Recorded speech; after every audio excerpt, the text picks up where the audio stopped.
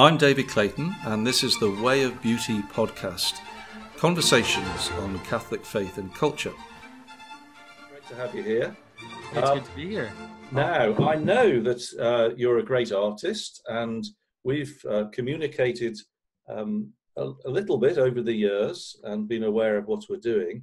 But I realized when I contacted you that I don't actually know much about you personally. I know you're up there in Canada, up there relative to where I am, down in California. So perhaps could you just begin by telling us a little bit about your story? Are you a convert? Were you brought into the Orthodox Church as a child? Just give us some background. All right. Yeah, sure. I can do that. First of all, I want to thank you for having me on your podcast. People who are listening to this or watching this might not know, but David is the very first person who ever wrote about my carving. I think this was in like 2011 or 2012. I was just starting, and I sent an email to David through a New Liturgical Movement, and he wrote a little article on my carving. And through that little article, I was found by a church designer and different people, and so David has a big part in actually starting my career as an icon carver. So I always wanted to thank you for that, by the way. I didn't know that. Okay, no, there you go. That's terrific. That's what it's about. Okay. So I grew up in an evangelical home, and I was always a Christian. My parents were very devout Christians until today. But in my 20s, early 20s, I studied art in university. And the whole time I was really struggling with the, let's say, the conjunction between my faith and contemporary art, but also my faith, my evangelical faith, and making visual art in general. All of that was just this big mess in my mind that I was trying to work out, to an extent that the subject of my painting was actually that problem. And so I spent all university trying to hash that out. And finally, I decided that, going through a spiritual crisis, through all of that, I just decided to put all of it aside, and I threw away all my paintings, or these kind of big contemporary collage type things, and I kind of gave up on art. And then through this spiritual crisis, I started reading the Church Fathers, and discovering medieval art especially, and then through medieval art discovering iconography and realizing that the language of medieval art, which was this beautiful, let's say, mesh of relationships, all these references to each other, this almost this kind of algebra, visual algebra, was still alive in Orthodox iconography. And so that was one of the little things that kind of led me towards Orthodoxy. Also reading the Church Fathers and reading some of the modern theologians like Vladimir Lossky is what finally led me to Orthodoxy. Right. So it's interesting that, like a number of people I've met in the Eastern Church particularly, it's the visible manifestation of the faith which attracted you. So how long ago was it then that you became Orthodox? Yeah, I started attending an Orthodox church in 2001, I think. Okay. And then I finally was received into the church in 2003. So I guess it's been a while ago now. Yeah. And so, and then for a while, I moved around. I lived in Africa for several years. And so there was a lot of things happening in my life. And it's only when I returned from Africa in 2010 that I started taking icon carving seriously. I had done some of it before leaving for Africa in 2003 already. I had done some icon carving, but coming back in 2010, I started taking it seriously. I got a little order from my bishop, which was kind of like a blessing of his too, to kind of encourage me to do this. And there you go. And so I just started carving icons, and right. I haven't stopped since. So now tell us about how you learned, and a little more detail about where you gained these skills.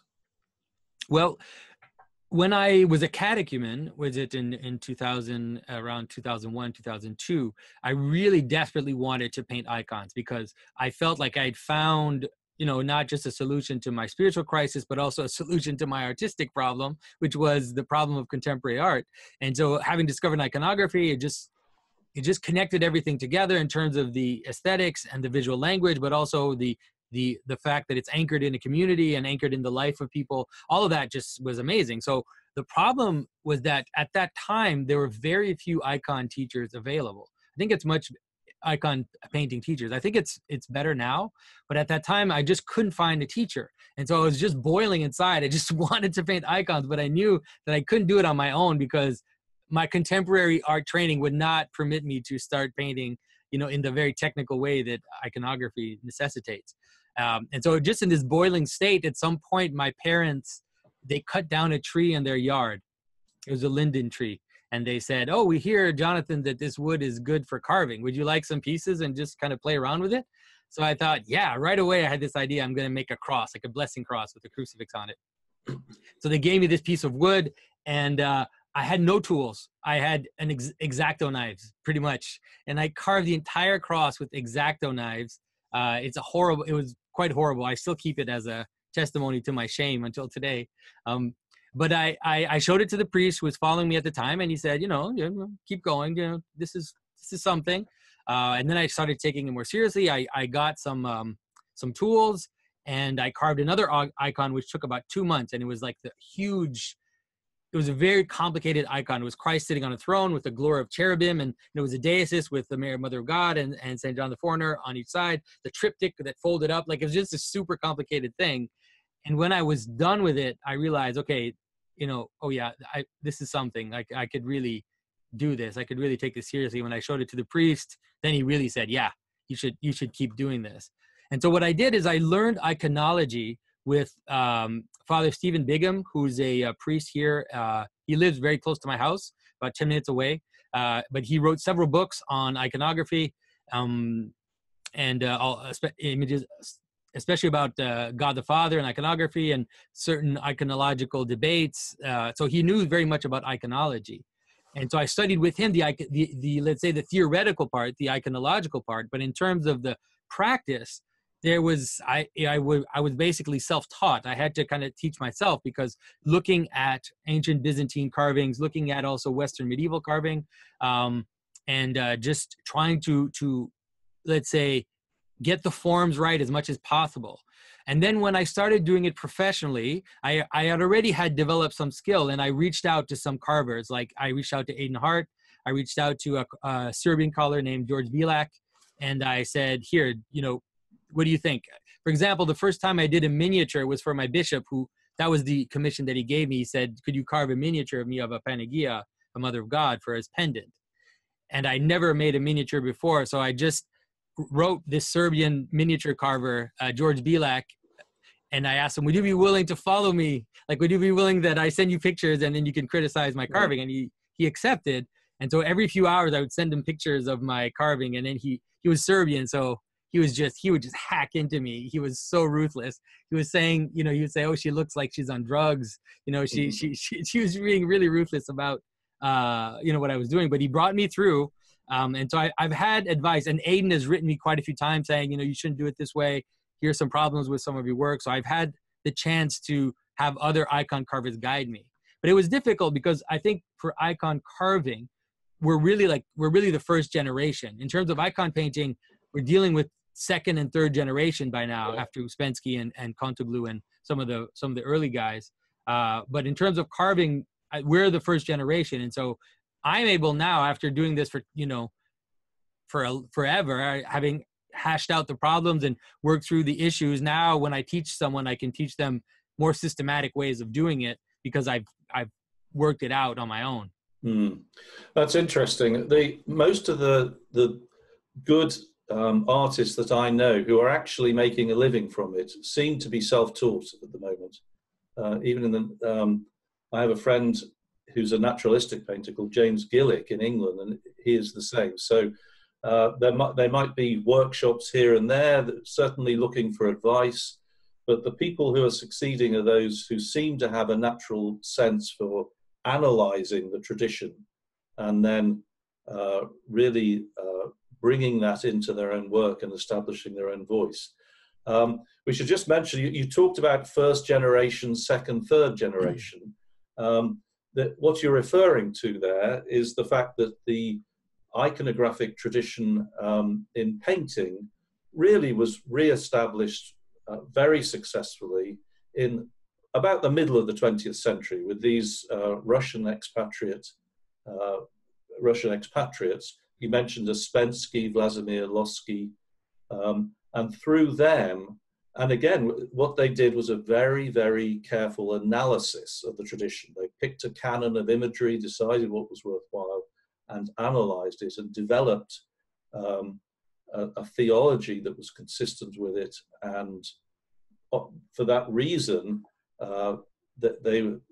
because they were successful and it was well thought through, the tradition, many people aren't even aware that that's happened. They feel that there's this continuous line. Now, that, to me, that's a compliment. I'm not trying to undermine. I'm saying this is what you want. You want people to look at it and say, well, this obviously has just come directly from the line. And it's what they were my inspiration for the work that I've tried to do in the Western traditions, just asking myself, what did they do and what questions did they ask?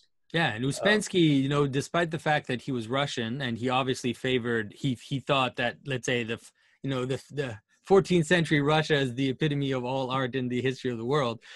He tended, for his Western students, he tended to encourage them to explore, you know, the Western Middle Ages and explore the tradition of the West, which started to, let's say, in terms of iconography, started to break down at the Renaissance. And I think, and Aidan it seems like that's what Aidan Hart is doing as well. A lot of the tropes in his work seems to be as if, let's say, as if the Renaissance never happened. What would Anglo-Saxon, you know, what would British art look like? So kind of going back into that tradition and developing it in a way that is coherent to our taste today, but is also in line with, you know, the universal language of Christian art, we could call it. Yes, that's, as you know, I was taught by Aidan. Yep. In England, we have that in common, and that's certainly what he would say to us. He's probably a little more suspicious of the Gothic, you know, so he would cut it off at the Gothic, I think. But the point is the same, that he's looking and analysing, and then he has this motto, which is look twice and act once. Think about what you're doing. Yeah. Okay, so let's go then into your working as an artist, but then you start to write, and now you're broadcasting. But tell us about the Orthodox Arts Journal and what it's aimed at, which really is, for anyone who doesn't know about it, is well worth reading. Very interesting articles about art and culture and the connection between the two.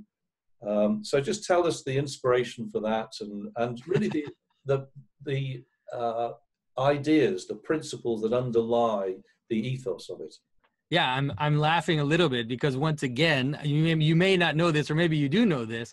The main inspiration for the format of the Orthodox Art Journal was a little website called the New Liturgical Movement, and some of the work that you were doing at that time on that website, when it was really kind of boisterous. You know, there was a time when that website was really boiling, and there was a lot of things happening around it, and you're doing shows and you're doing all this. And so we got really excited about the idea of such a format. And so we based, you know, the notion of Orthodox Art Journal and the idea of having all these artists and different experts writing together to revivify Orthodox arts was kind of based on the same model as New Liturgical Movement. We have gone in a little bit of a different direction, in the sense that we never put out as much content. Maybe also because we didn't have as much to put out, but we ended up focusing more on the, let's say, the longer form articles and kind of explaining things and focusing more specifically, rather than having a lot of content with pictures. You know, I know New Liturgical Movement was doing a lot of photo essays and stuff. Mm-hmm. We're doing a bit more long form articles, and so it's become, I think, it was founded by Andrew Gould and myself in 2012. And for me, it's been exciting for me, because it has become, at least for a certain strata of Orthodox artists, it's become a place where there's an expression of this new liturgical, new sacred arts movement in the Orthodox Church. And so we try to focus and feature different artists, feature different ideas which are floating around. And so it's been a place where a lot of people can look to find also think, just to get excited about the possibility of what this art can offer and how it can speak to the contemporary world. My own role in that has mostly been to talk about iconology. And so when I talked about discovering sacred art after university, it was just in this sorry, it was in this general spiritual crisis, and part of that included just a crisis of meaning. And so I started to explore symbolism in general in the Bible, the connection between the Bible and other traditions, and then the connection between all that and the art itself. And so that led me to develop a symbolic worldview. You could call it a typological worldview. And that's what I was bringing mostly to my articles in the Orthodox Art Journal, which is trying to help people see how the icons, not just interpreting the icons separately, but showing how the icons speak to each other. And so certain forms, let's say like the Pantocrator form, will find itself in different icons, and certain tropes, like a book, or or let's say the use of the left and the right hand in different shapes will create like a mesh of relationships. So this kind of intertextual discussion inside the world of iconography, which becomes like a symbolic language. And so that's mostly what I was doing at the Orthodox Art Journal. And that led me slowly through a whole lot of detours to also making videos about the same type of subjects, looking not only at not looking only at icons, but using the same way of speaking about iconography and about the relationship between liturgy and the Bible and all these other images, and then talking about even popular culture and showing how this, let's say, the patterns of Christianity are describing the patterns of reality. And so you can use that worldview to look at different things and understand them. Yes, that's interesting. I'd like to get more into that. One of the things that, first of all, I think we need just a little bit of explanation for people who might not know. Iconology is the study of the content, the symbolism. I've got that right. And iconography, which I refer, we're talking about the painting of icons, or the tradition, the visual tradition as a whole. But within that, there is a study of the symbolism, the content, what it means. But also this point that you're making, which really I've only started to appreciate more and more over the years, and much more strongly recently, the interconnectivity of all things and ultimately to God. And I'm beginning to feel that that so much about the decline of the faith in the West is connected to our loss of that faculty of connecting things. And so if you learn the symbolism you're describing, then it develops that faculty for connecting one thing to another. But then what it means is that as we go about our daily lives, we connect the beauty of creation to God. Ultimately, at some point, you have to make a leap of faith to something which we cannot see and we cannot touch. And if we're not used to doing that, if we don't look at things in that way, it becomes a problem. Yeah. And in the West, particularly in the Roman Church, I feel that we've lost that art. It comes down to our worship and connecting the tangible aspects of the manifestations of the faith, as we see in the church, for example, with the worship. And at the root of it, this is a big problem. And even for the devout, I'm not talking about the liberals who don't care about anything or distort it. I'm talking about people who are serious about the faith. You could have a church with a beautiful backdrop where all the art is right, shall we say, but if we're not actually engaging with it in the course of the worship, never mind the devotional prayers and that sort of thing, then we're losing the most powerful influence on the development and the retention of the faith, I feel. No, I agree. And I think it's the difficulty we've had in the West, and I mean, it's not just the West anymore, it's the whole world, is that we've been taken up by the allure of a type of rationalism and a type of mechanistic way of explaining causality, thinking that, let's say, the modern sciences explain everything, that the modern sciences have a totalizing narrative on the way that we perceive the world. And so because of that, we have lost the capacity. We haven't lost it, or we have actively seen it as superstitious, that it's not just losing, because we can't. The world, the way we engage with the world is by connecting things together. Human consciousness, that's how it functions.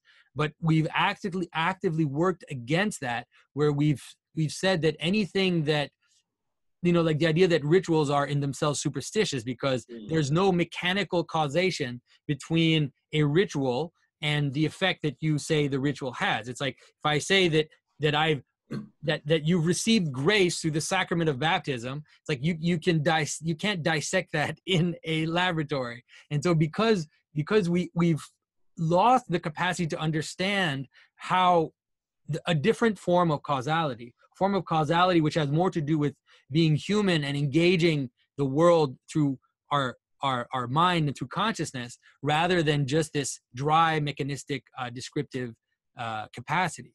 And so the problem is that we can't get away from the connection. We can't stop thinking that the sun rises in the morning, even if we scientifically think that the earth turns around the sun and there's this whole complicated thing that's going on. The sun still gets up in the morning. Why? Because I need to get up, and my day happens when there's sunlight, and then I go to bed when it's dark. And that's actually the most important part of why the sun gets up in the morning, is because your whole life is ordered around that reality. So if you can't see that there's meaning in that, then you're deluding yourself.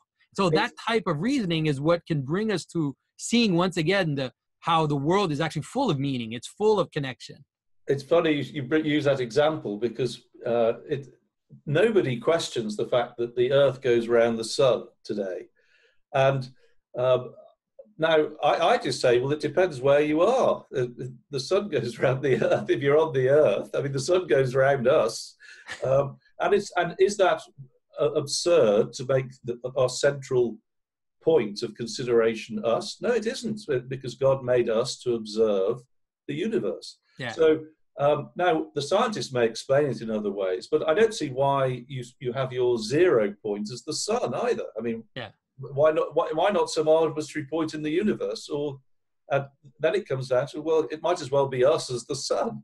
Yeah, and maybe it should be us because we're the ones talking about it. Yes, exactly. We're the ones who are looking, and we're the ones talking about it. What other point in the entire, almost, like indefinite, huge universe, what other point would we take as a reference point besides the one that is the one we actually have? Seems like that makes sense. If we're going to take a point of view, it should be the one that we're in. I was talking to somebody once. They said, well, mate, what about the center of the universe where the Big Bang occurred? So I said, okay, great. Where's that?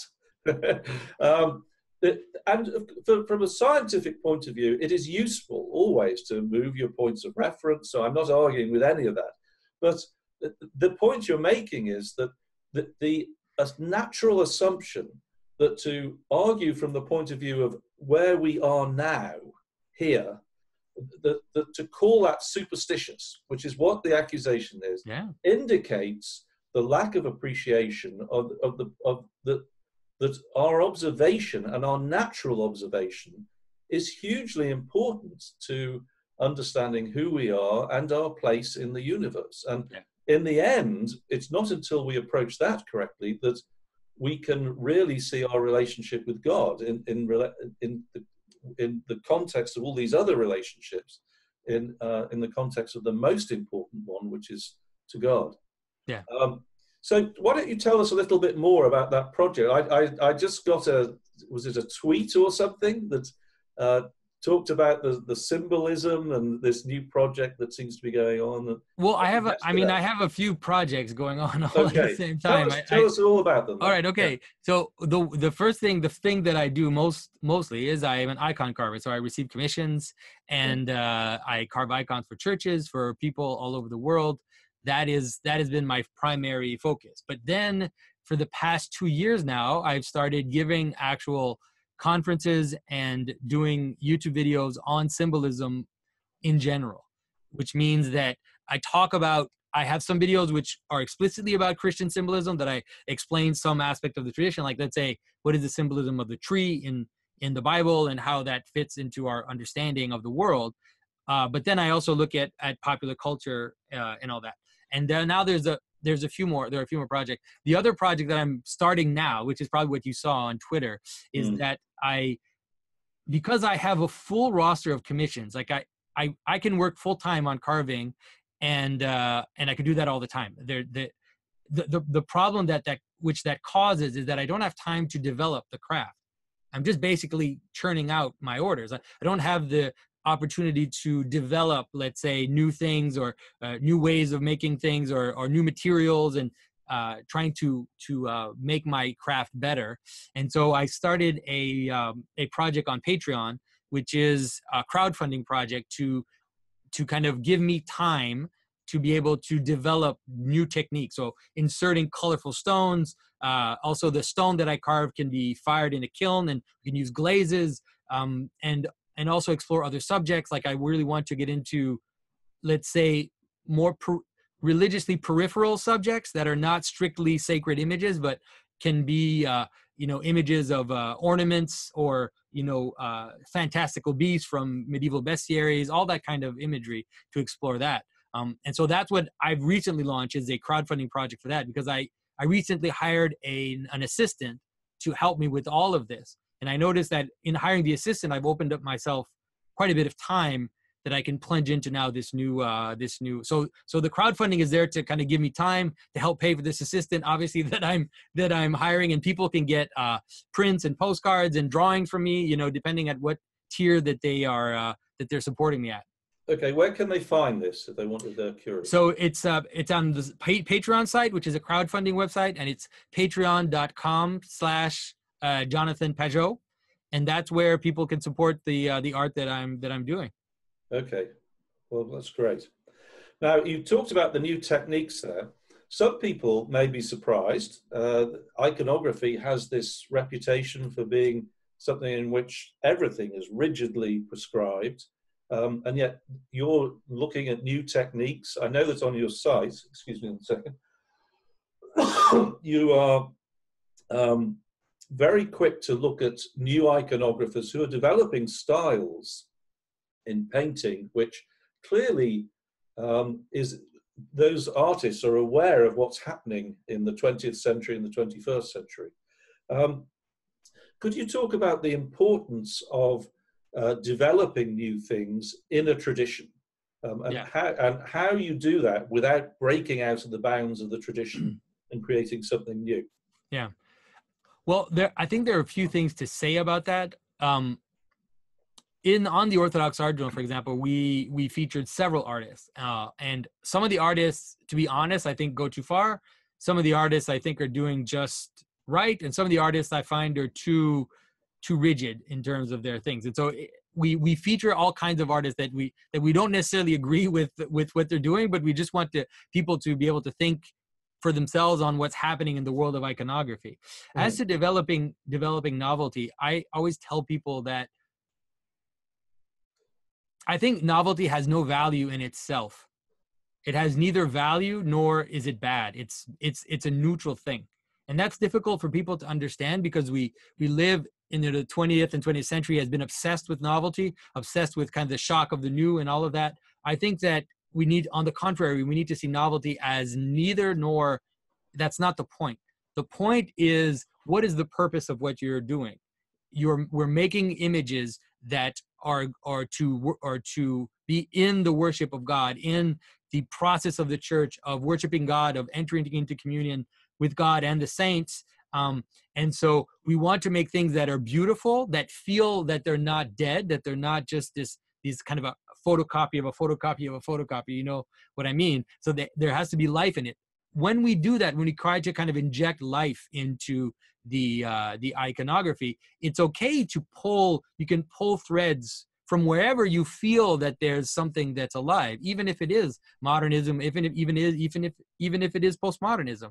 But what's important is to not do it just for the sake of creating the shock of the new, or just to kind of titillate people with your technique. And so in my personal case, what I'm doing in terms of, let's say, innovation is mostly taking techniques, for example, taking something like mosaics, which is a traditional Christian art, and then the carving, and trying to see how can we fuse them together to create something which feels both completely traditional, but also has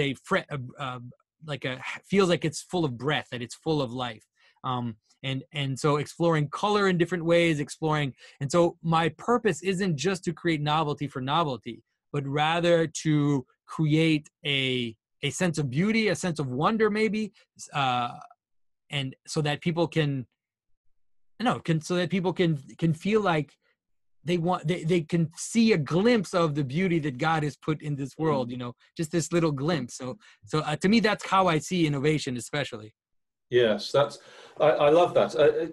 The way that I always think about this, which is really, I think, is exactly the same as you, is that it's the need that must drive it, and every new generation sees things slightly differently. And our job is to, as an artist, is to do the hard work which makes the manifestation of the faith accessible to them.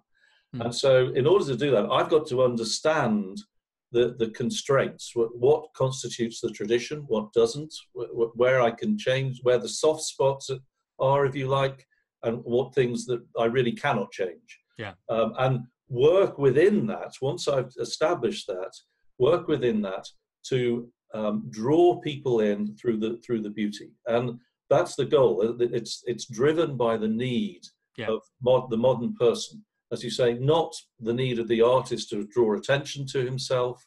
It really is to fulfill the purpose of art. And once you do that, because what then happens is, of course, where do you look for these things? Well, you look across other traditions, but you're also looking at the culture outside the church. Yeah.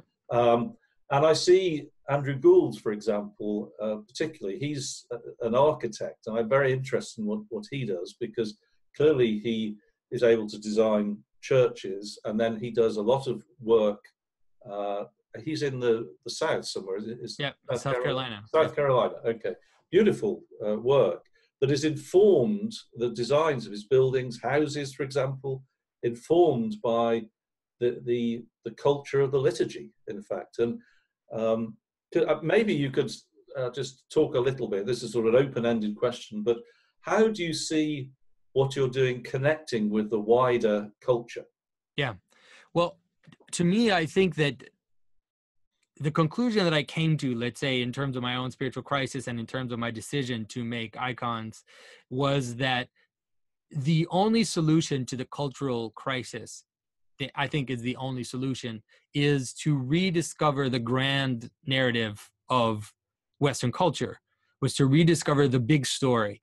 And that starts with Christianity, but then there's also not just Christianity, because the Christian Middle Ages inserted within their story the whole story of the Trojan War.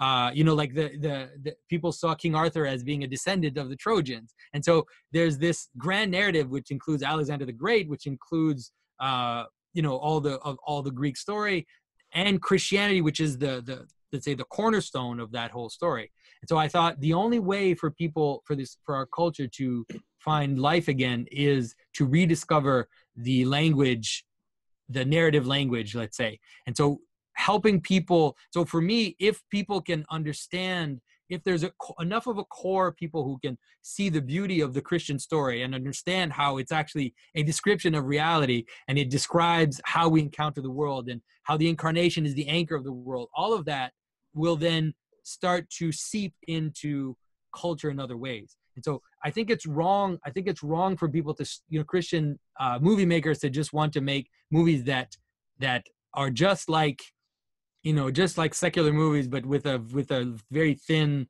kind of sappy Christian message. I think that if we dive into all the Christian symbolism, understand all the connections, all the beautiful connections that are there, then once we start to make movies, write novels, do the more peripheral stuff, then it will be soaked in that traditional worldview. I mean, that's why people love Tolkien so much. Tolkien didn't write a Christian novel, but his novel is one of the most Christian novels of the 20th century, because he was soaking in that whole language, the whole symbolic language of Western culture.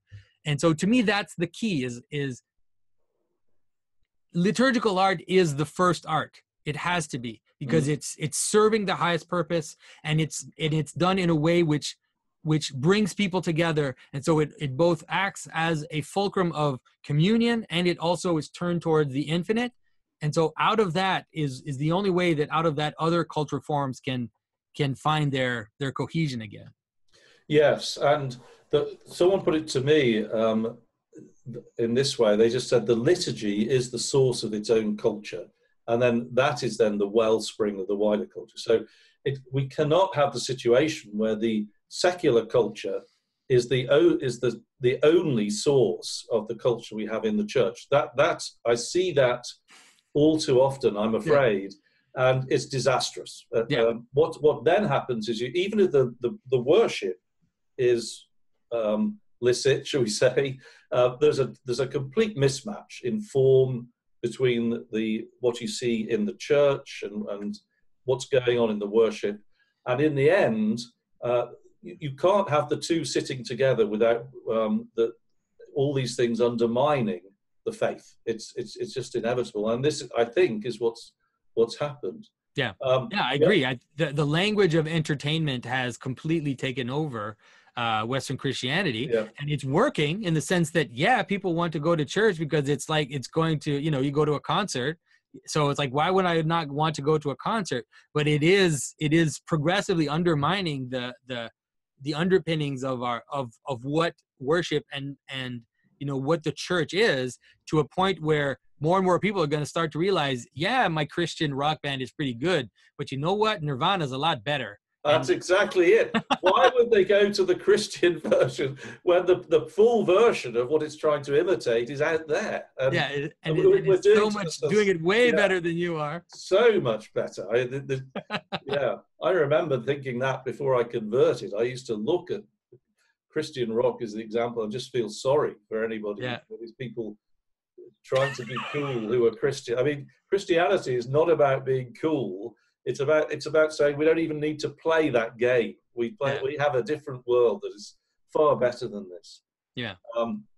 I couldn't agree more. The other thing that was coming out in what you're saying that has occurred to me is that what you're giving filmmakers, for example, any that listen to you, is a secret key to commercial success. That's right. That's what you want, because first of all, this is the truth, and also this symbolism is not arbitrary. It's not just let's have a cup, let's make that represent Jesus Christ. Okay, and from now on, the more we connect the two, there's a reality that underlies those connections, that is rooted in how God made us to see things, and so any filmmaker who wants to make something like Tolkien, I mean, how many books has he sold? And you can have high art, you can have popular art. These two are not mutually exclusive, because this taps into what we most deeply desire in a natural way. And I've had since I started making these videos for about a year and a half now, I've had authors who write novels. I've had people who are in opera. I've had people who are filmmakers who have contacted me and said that they see that this is it. Like, this is the way. This is the way of the future for sure. This is the way that we can create something that once again will feel meaningful to people, because we're at a dead end, I would say, and I think most people feel it. We're going towards more and more flashy things. We're going towards more and more kind of empty sentimentalism. All of this is running its course. We're running out of steam in terms of culture, and so I think a lot of people are seeing that this is in a way, it's the only possible future. If there's going to be one, it has to go back to the essential story. It does, and of course, the story is that all stories participate in some way that have meaning. Is salvation history, which is being lived out now, and this is why the scripture and typology and this again, scripture itself is full of these connections between the old and the new, and reading it in that way develops within us an appreciation for all of these things, and vice versa. I want to, you talked about the connections you're making outside the Orthodox faith with the work you're doing, which is terrific. I'm going to just sort of move into that area now. That I'm always, I've dealt with quite a lot of people in the Eastern Church because I'm interested in icons, and I had this connection with Aidan Hart, of course. And not all in the Orthodox Church are as open as you, it seems to me, in communication with Roman Catholics. And I just want you to talk a little bit about that. I don't want to make this uncomfortable, but I think it's something that we need to be aware of, that the Orthodox and the Catholics, we're very, very close in what we think, but there are some differences as well. So maybe if you characterize those and then describe your philosophy of engagement. And before I do this, I just want to open the door a little bit and talk about Aidan, who is very open to dealing. I mean, the story of coming across him is that I wrote to him, or in fact, I didn't even write to him. I wrote to an Orthodox priest whose name had been given to me 30 years ago. The letter was passed to Aidan. Aidan wrote to me and invited me to come and watch him paint. And he was a monk at that stage. And he didn't mind that I wasn't Orthodox or anything like that. And he's very open. Now, as I started to work with him, I think it's fair to say that he has the standard Orthodox view that Catholics are heretical in their beliefs. Now, I'm not offended by that. That's reasonable, and I think for him to feel that, and that's why he chose Orthodoxy. But it didn't stop his engagement. So maybe you just sort of state your view of us as Catholics, and then how you and your approach to engagement and what your hopes are through this. And you're extremely generous in your connection, and I noticed that you're happy to deal with Catholics very positively. For example, you teach for us at Pontifex University. You offer icon courses, and we endorse what you do wholeheartedly. And it's wonderful, I think, that you're happy to do that. Well, I mean, I think that, like Aidan, I think that, I respect the fact that the Orthodox Church is not in communion with the Catholic Church, and I respect that reality and why that is. But I think that, I wouldn't take communion at a Catholic church, but I think that it's absurd. It's absurd to me, people who then would use that as an excuse not to engage, because if we do want at some point for there to be actual real communion, then we have to engage. Yes. I hope that one day there can be actual real communion where the issues can actually be resolved, not in a fake way, not in a political way, but in a real theological discussion and real ecclesial union. Of course, who doesn't wish that? I wish that with the Copts. I wish that with all Christians, but it has to be real. I'm not saying that we should just all accept everything. Of course not. It has to be a real communion. But for that to come about, the only way to do it is to discuss and to engage and to kind of to be able to look also at the positive aspects that are in your, in Catholicism, while criticizing the negative aspects. And the same too is like, here are some of the things I think are positive about Orthodoxy, and here are some of the things that I think are negative about Orthodoxy, and not pretend that, the Orthodox Church, for example, has no problems. It's got plenty of problems. So I think that's just been my way to engage with everybody, not just Catholics, but other types of Christians, but even atheists as well, is to say, I have sympathy for some atheists, because some Christians have silly ideas of what we mean when we say God. And so if you don't like that, then I don't like that either. Now let's talk. So I think that that's just been my approach to everybody, is to say, okay, let's just be honest and talk about the things that we have in common, and then also talk about the things that we have not in common.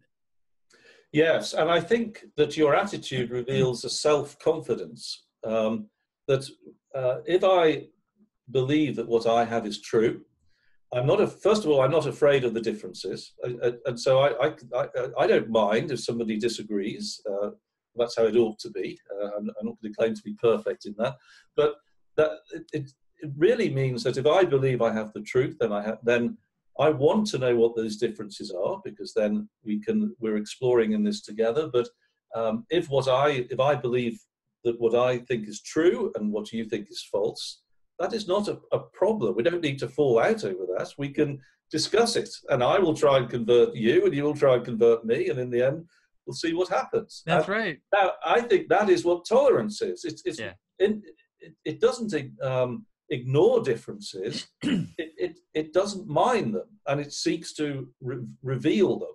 Yeah. And as well as the similarities. And I think so much of the intolerance that we see today, I think intolerance, for example, is compatible with relativism. It's what it is it finds disagreement so uncomfortable that it tries to pretend that there isn't any difference. Yeah, exactly. Yeah. And that just is untenable. And in the end, everybody has fundamental truths which they hold, whether they believe it or not. And if they're intolerant, then they will not put up with differences. And that's what we see. No, I remember the best example I have in my mind of that is one day I was in Taizé, actually, in France. This was a long, long time ago. And I met with someone, I think it was Catholic. He could have been Orthodox. It wouldn't have made a difference. But he was saying, we all need to come together. Christians, we all need to come together. We're all together. And Protestants, Catholics, it doesn't matter. It doesn't matter. And then I looked at him and I said, Protestants think that when you pray to the Virgin Mary, you're praying to the devil. And so how do you deal with that? And he's like, well, they'll just have to accept that we pray to the Virgin Mary. It's like, okay, well then no, we're not going to come together. Like, it's not going to happen. Let's be honest and say that we think that some of your practices are not right, or that their practices are not right. And now let's talk about it. But to just say, oh no, we should all love each other and come together. It's like, that's not that easy. But of course, one of the great places where people can come together, at least can put their guards down somewhat, is in the world of art and culture. I think this really does allow for these meeting points to occur constructively if we want them to. It doesn't mean that we're hiding what you've just described. I agree with you completely that it's very important to be aware of the differences and to face them, because otherwise they won't be resolved. Yeah. And they're going to emerge at some point anyway. But one of those places, because of beauty in art, it changes us, it transforms us, and we become different people as we come into the discussion as a result of this, I think. Yeah, I agree. And I've been really surprised in the recent few months. For example, I left the Baptist churches here in Quebec now, in 2003. So, and I had, in a way, I didn't do it on purpose, but obviously it burned some bridges, and, I kind of lost contact with a lot of those people coming into Orthodoxy. And now just recently, they've come back to me and asked me to come and engage with them. And so I've done two events already. And on Monday, I'm doing a third event where I'm going to go to this Baptist event, and we're going to talk about symbolism, talk about imagery, and they'll give their position, I'll give my position. And so I've been really excited that it's not as touchy as the theological stuff, like you said, because we're talking about imagery, we're talking about beauty, we're talking about the place of beauty in the liturgy, all of this. It's like you said, it touches less sensitive nerves, let's say. And so it's been interesting to do that. And I think that the discussion has been very positive until now. Could you tell me a little bit more about their reaction to the iconography? So, for example, what drives their interest? Do they allow imagery in their own churches? No. No. So when you come and talk to them, are they beginning to doubt this, or is it just, or are they just putting that aside because they're interested in the beauty of what you produce?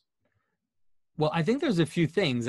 it's hard to speak for other people, but Yes, I yes. get the sense that people are realizing the kind of the bankruptcy of where it's all headed, where the rock concert church is headed. Mm, And I think that especially the younger people, people who are in their 20s, some people are totally into it, but there's quite a few of the intellectuals, at least, they realize that this is not viable. And they're also realizing that what is it to be Christian then if we're just like everybody else in terms of what we're doing? And so the question is then, if we're going to go back to a more formal Christianity, how do we do it? How do we explore that? How do we do it? And they don't know.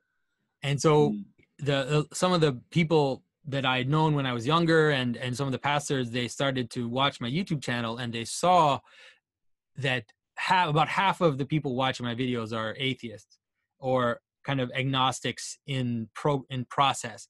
And if you read my comment section, you'll see there's constant comments of people talking about how, through this way of speaking of the faith, through symbolism, through connecting imagery together, helping it understand the way that we live our lives, has brought them back to Christianity. It brought them back to the church. People are going to mostly Orthodox and Catholic churches. And so I think they saw it as, okay, so here's an evangelical, like, evangelization tool that we hadn't thought about. But then the discussion ended up veering back into the Bible itself, and giving a new value to the Bible stories that a lot of the more, let's say, fundamentalist type Protestants had never seen, which is the interconnectedness of the story, mm, the total interconnectedness of the story, and how it not only interconnects within the text, but that it's basically talking about our spiritual life and talking about how the church comes together and how the world exists, basically. And so I think there was a surprise. People were surprised about that. And so I had a lot of questions about that. We ended up not talking about movies very much, ended up talking mostly about how the structure of the story of Genesis is the same, especially the creation and the fall is the same as the temple and the tabernacle, and then the mountain that Moses goes up, and then finally the story of Christ and the crucifixion on Golgotha, how that all just repeats the same pattern over and over. And they realized, wait a minute, there's something going on here. And so I think that because people love the Bible, the evangelicals love the Bible. And so one of the problems we've had is that the scholar types who've been talking about the symbolism in scripture have usually been doing it especially in the modern age, have been doing it almost in a relativizing or a kind of cynical manner, where they're saying, oh, this is some Mesopotamian religion, and trying to undermine it. Whereas most people haven't heard Christians talk about the Bible in terms of symbolism, but to do it in a way that's saying, this is amazing. Like, this is what we should follow. This is our story. This is the story, and not do it in a way that is subversive, let's say. yes, I've been struck by that.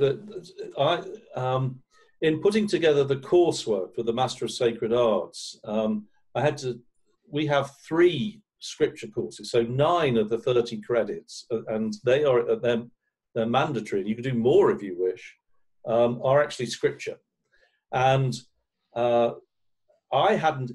put this together. I understood in principle the importance of this, but I have to say that I was sitting in on those classes, and it has deepened my faith more than anything for a long, long time.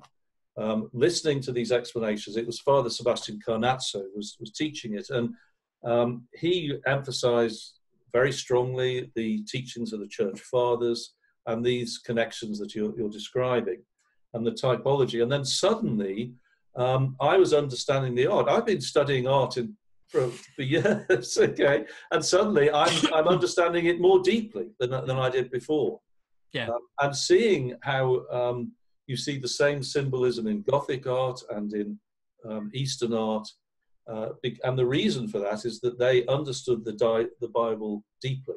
Yes. And one of the things that I simply don't believe that the art is just the presentation of the Gospels for the illiterate. I mean, it doesn't hold water for me, because people could talk to each other. I mean, they could communicate. They weren't in silence, showing each other stained glass windows, or icons.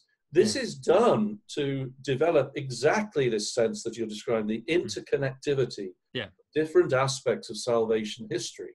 Yeah, and but what's amazing about the traditional arts, and what's amazing about iconography and the stained glass, is that they are fully accessible to the illiterate. There's a simplicity to the image which makes them immediately accessible to the most common person.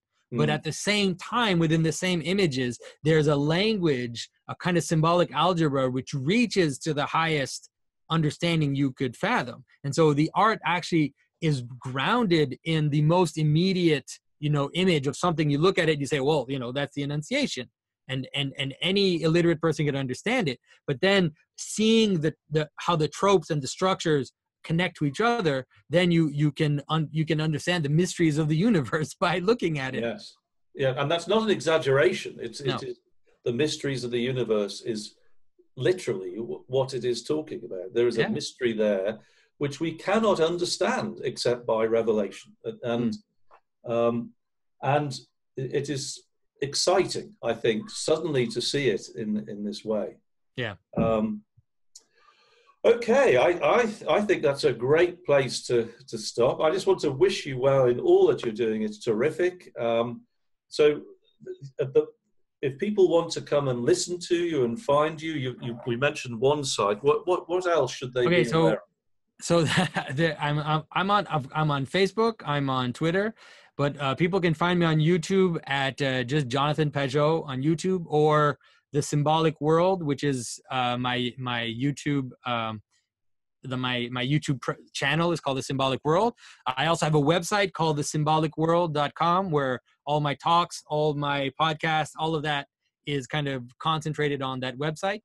I also have my website, which is Pageau Carvings. That's my carving website, where people can see my carvings. And again, like I said, on Patreon, people can find me there if they want to encourage my my artistic practice. So so I'm dabbling all over the place, but we have to, right?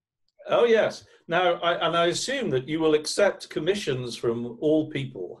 Yes, of course. Oh, and the other thing too that's important is that I also teach icon carving, and then, like you said, people can find that on the Hexameron website, hexameron.org. And I'm also teaching in collaboration with Pontifex if people want to do it for credit. So it's been a fun collaboration. Yes, we're very, very excited about that, I must say. Well, Jonathan, it's been terrific to talk to you. And I hope we find a chance to do it again at some point. Of course. And thanks for all you're doing, David, for the liturgical arts. We really appreciate it. It's a pleasure. Good to talk to you. All right. You've been listening to the Way of Beauty podcast, conversations on Catholic faith and culture. For more information, go to thewayofbeauty.org, and if you want to buy the book, go to amazon.com.